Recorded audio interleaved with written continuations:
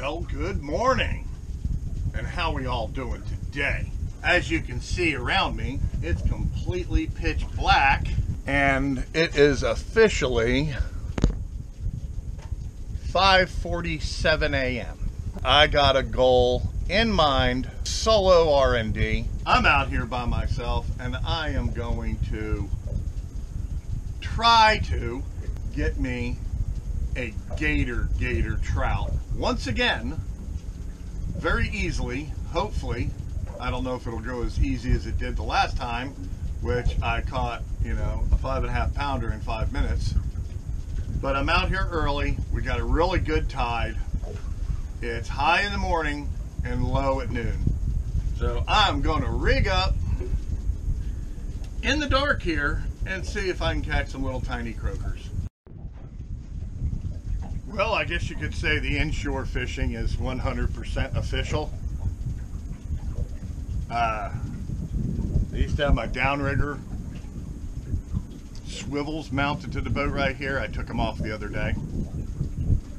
I don't think I'll be doing any going after kingfish and doing any trolling. It's the inshore season right now, so no long boat rides required. That didn't take too long. Got our first candidate here. Yep. Lure manufacturers spend billions a year to make that, get that perfect sound. And it's right here with Mr. Croaker. Now here's a tip. If you're catching croakers and the water's pretty deep, I'm only in 20 feet right now, but if you're at the jetties or you're out in deeper water and you're wanting to keep these croakers alive, hit them, set the hook on them and reel them up real slow. You don't want their whole butt blowing out and them getting the bends on you. So, give that guy a little oxygen, little O2, and catch another. I'm gonna give you a few tips here. I don't know if you know this, it doesn't matter to me. I'm just gonna tell you. Don't lollygag around.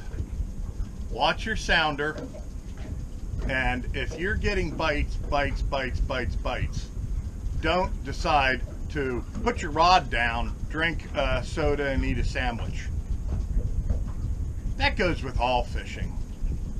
But a lot of people that I take don't know that.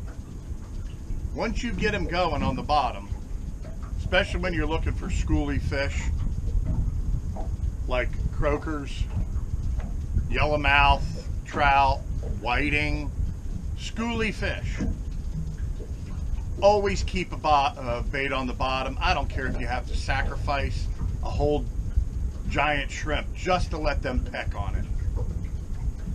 All right. And another thing is, if the current's not running really hard, don't be afraid every once in a while to lift your sinker up and feel the bottom. When it hits the bottom, feel if it's hard or not. You can feel the difference between a soft mud bottom and a hard bottom. And when your sinker is on shell or rock or whatever, and you pick your sinker up and it goes bong, bong, that's making noise on the bottom. And these fish are curious. You got smell of your bait, and you got the sinker going bonk, bonk, bonk on the bottom. And they'll come. I just did it. I've got like 4 croakers already now. I had a couple kitty cats and a piggy perch. So it's just things that I do. I just don't drop my bait to the bottom and let it just sit there and not do anything.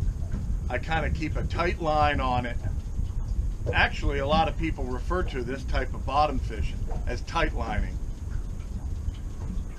So that's what I do. I thump my sinker on the bottom. I'll tell you, I've done it before when nobody else is doing it. And I've hooked, big redfish when the tide's not running hard. Yeah, I mean, that's just little things you want to try to do.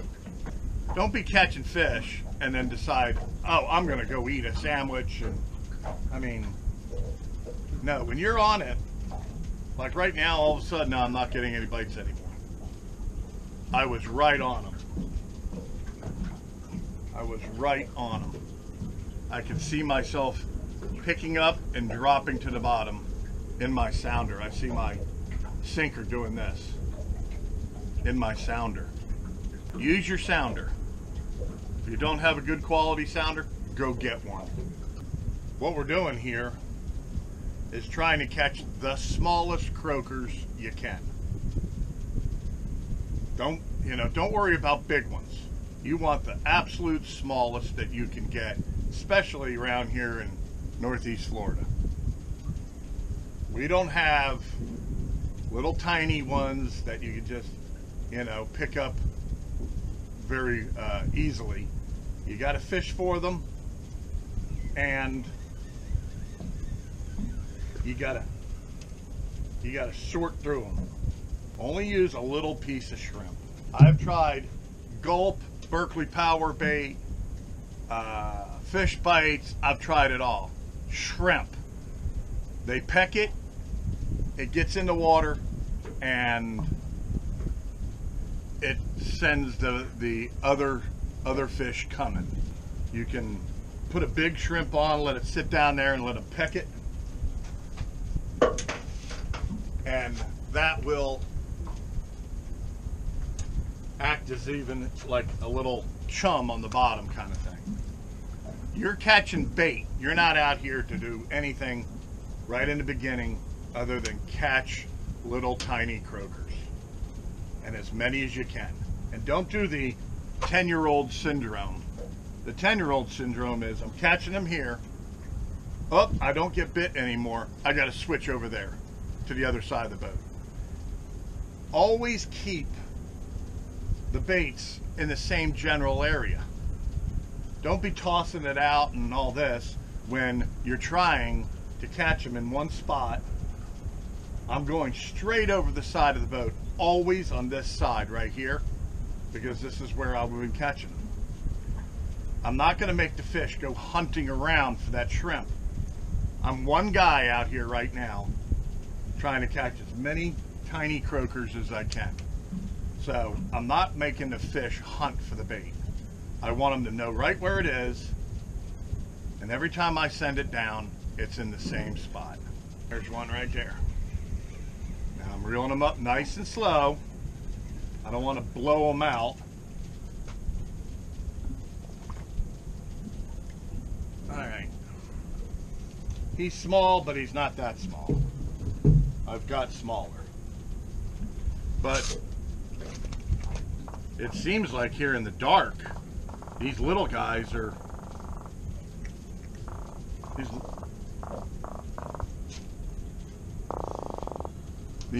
little guys are the ones you want. Number 5 in the live well. A half dozen is good, 12 is better. And you don't want to experience this? You'd rather be sitting in traffic right now? Tide is just starting to fall. It's the Elko Key.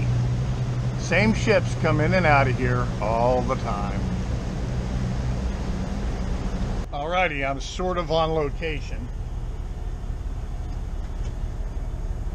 I got out the first 2 croakers. I'm sitting on a hard bottom spot, about 15 foot of water, and the tide needs to go way down still. I run a really, really light drag. If it's a big trout, I want them to be able to go with it as much as possible, and then I'll tighten the drag as I bring them to the boat.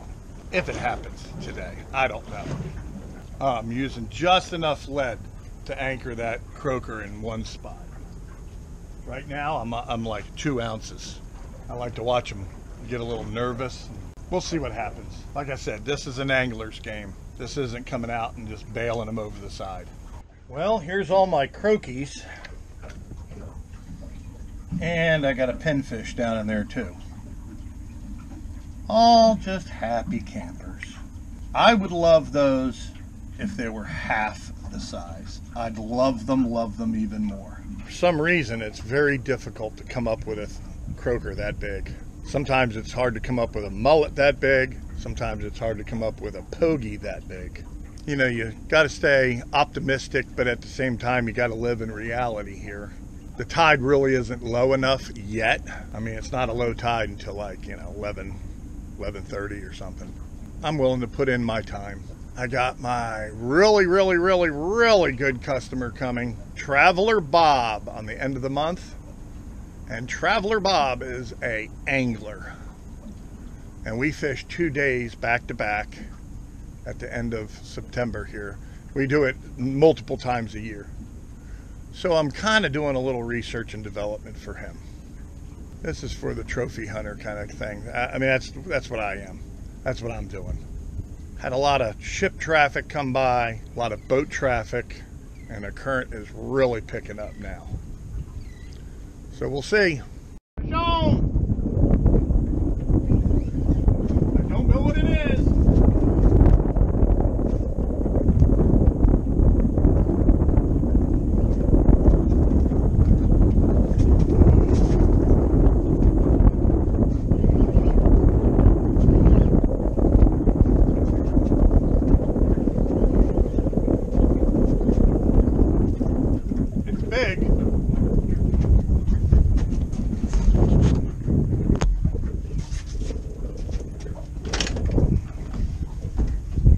Had to move spots to come to my real spot.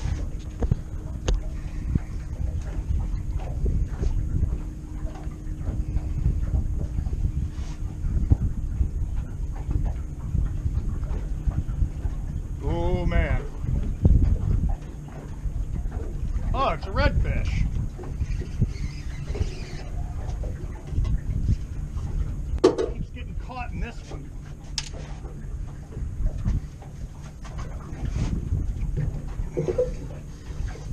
Where I got another one on. Keeps getting caught in this one. God damn it.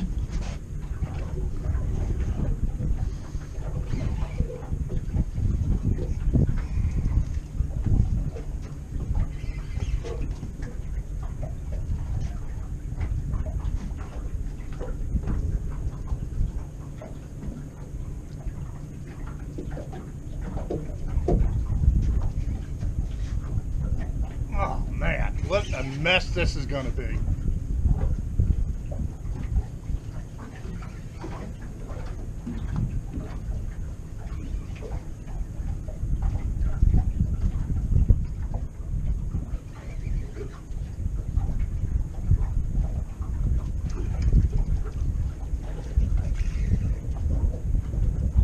What a mess this is going to be.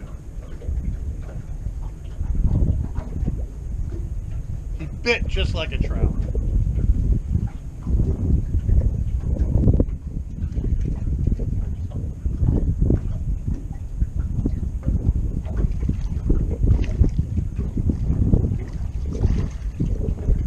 It ain't a keeper.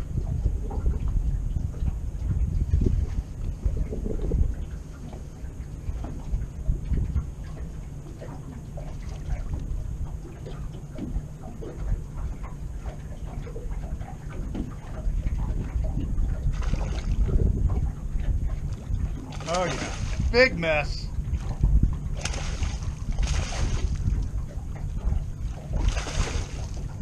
It's all wrapped in the other damn line.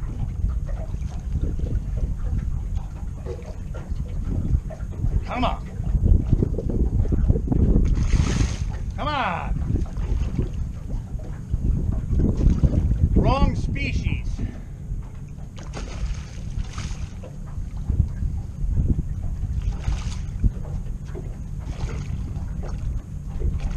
He sits out there goofing around here.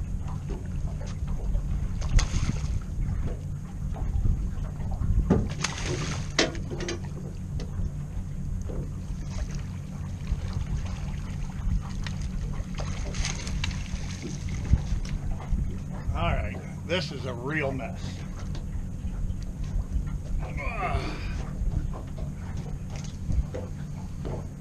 Whew.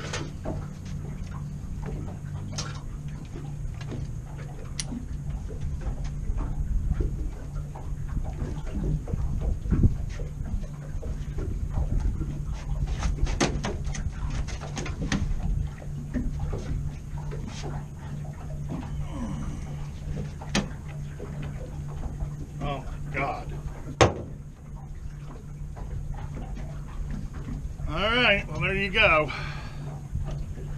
Planted right in the corner of the jaw.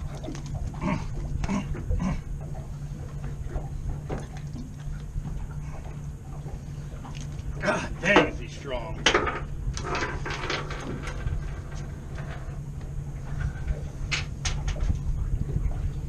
Eat a live croaker. I can tell you right off the get-go, he's way too big.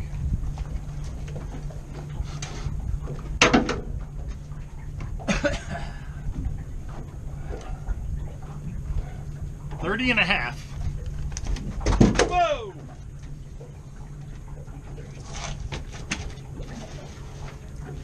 God dang. Man, does this guy got some spit. Spit and vinegar.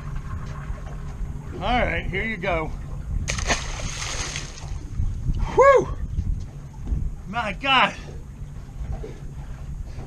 That dude did not want to give up. Even in the boat, he wanted to kick my you-know-what. All right. Let's just get this confarction completely figured out now. All right, I thought it was a trout. God dang it. All right, all fixed. Those were the first 2 croakers that I've put out. I have not lost a croaker. It has not wiggled off the hook. Many times they'll wiggle themselves off the hook. Maybe it's these hooks that I'm using.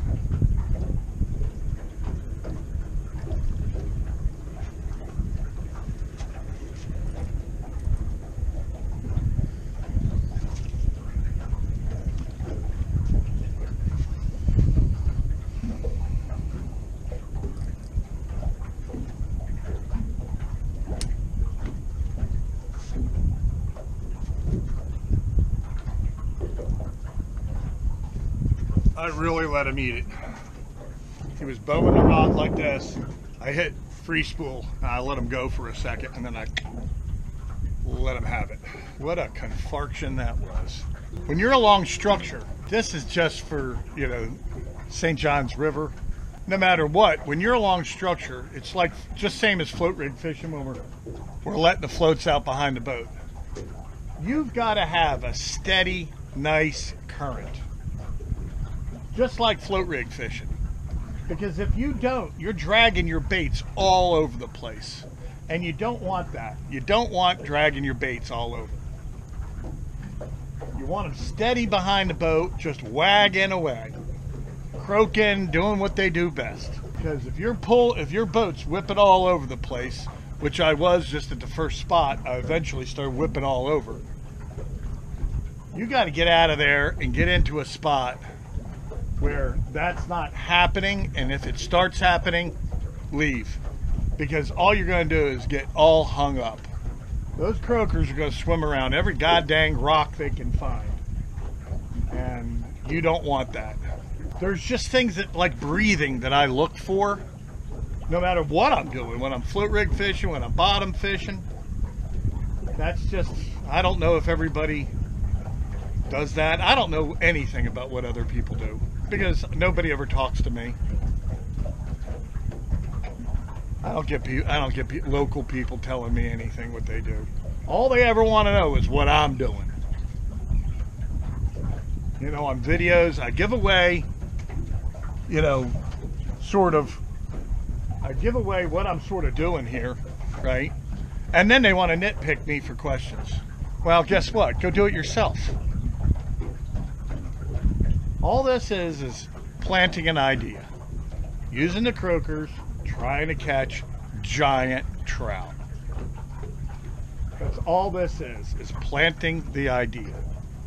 Go do it yourself. I'm not giving you every goddamn little detail. All right, I got one that looks like he's getting a little nervous. Oh well. YouTube is, I guess, what they call the second most popular search engine. Well, when you go to a video, I get people that tell me all kinds of stupid stuff. Like, oh, it took you 5 minutes to get to the point. Well, I'm not your information source.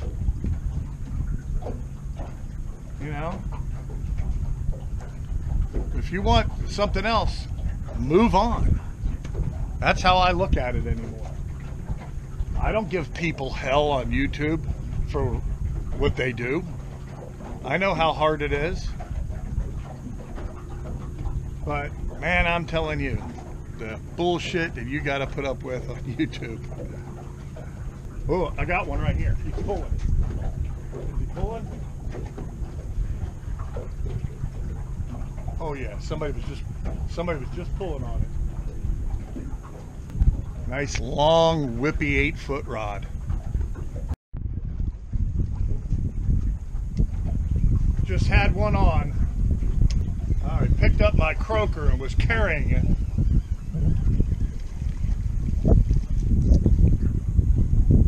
Oh my God.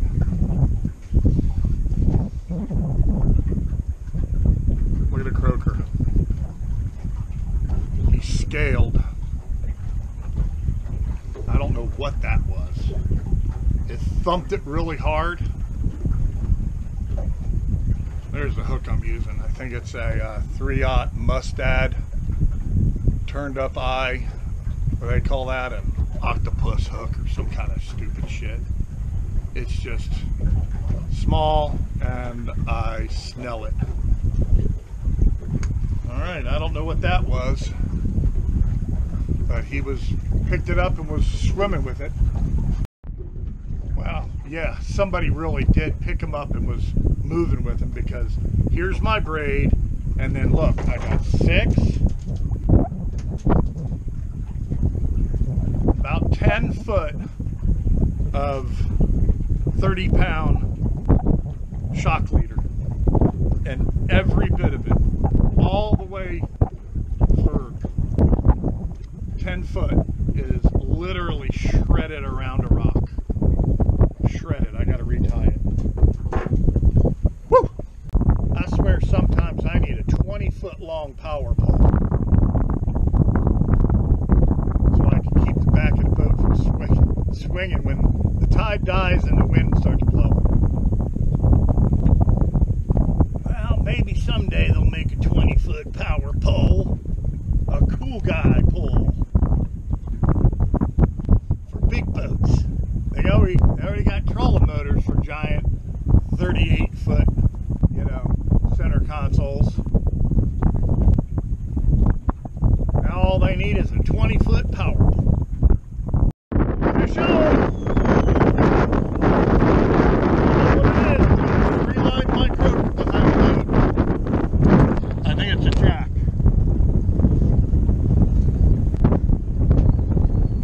I free-lined my croaker. Got him off the weight. I think it's a jack.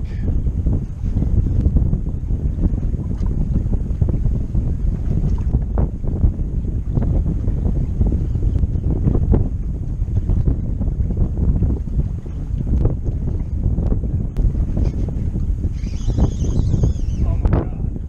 It's doing the inshore tuna fish.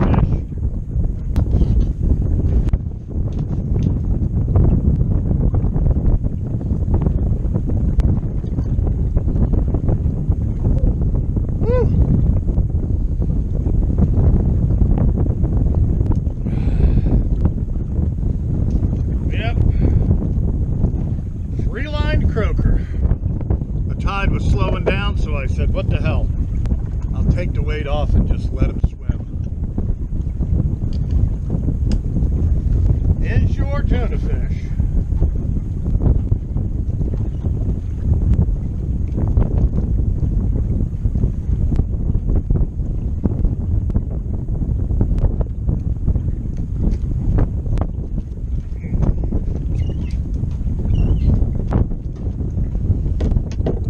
Well, it ain't a trout,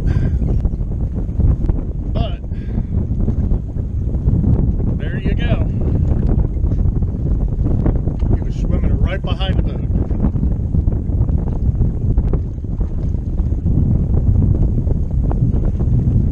There's my whole strong arm and everything. All I did was just take the sinker off. So, St. John's River tuna. not bad. Good fight. Okay. Thank you, Mr. Jack. Thank you. He's going, you're welcome, you're welcome.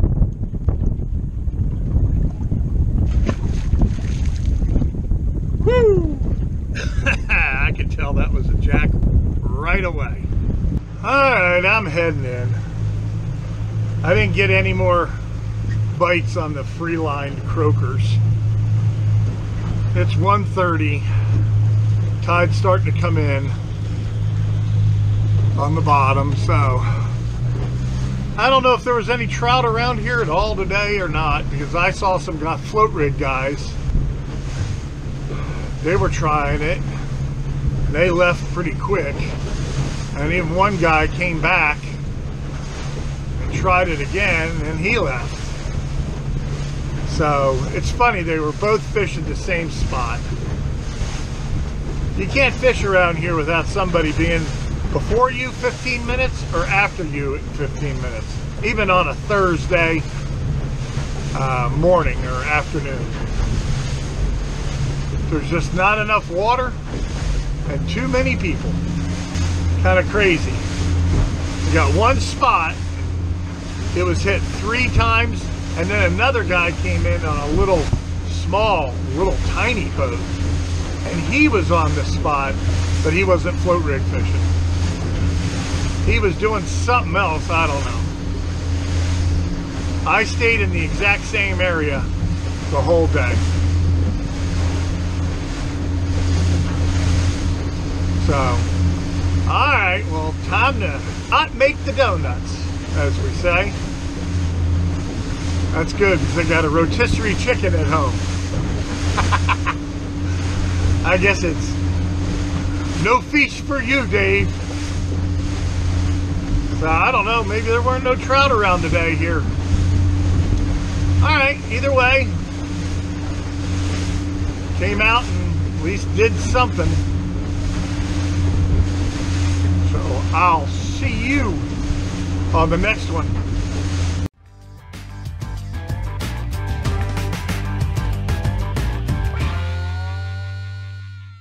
We must never forget this country does not belong to them. It belongs to you, the American people.